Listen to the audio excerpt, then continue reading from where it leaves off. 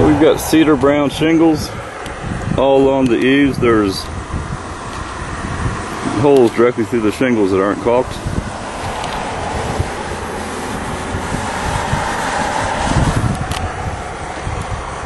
And there's one nail pop there where the nail's poking up through the shingle.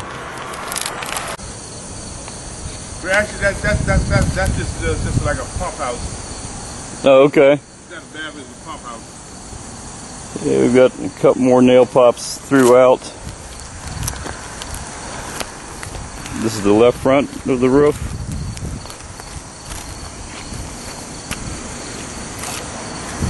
He's going to want new gutters and downspouts also. This is the left rear.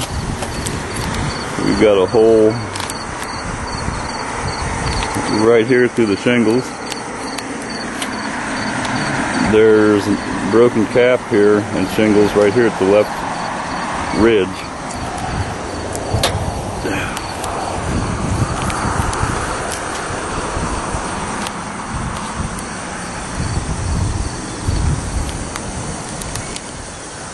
Some previously repaired areas. Pipe collar repair. Guess it leaked around the 750 or the vent at one time as well. Another repair there. And we've got some split shingles here.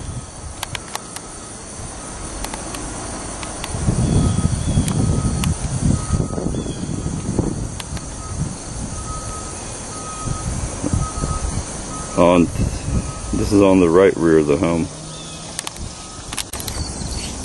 In this area right here, I'm going to check the right bridge in a minute here. We need to add a 2x4. Well, actually 2x material on top of the existing 2x, I guess you want to call it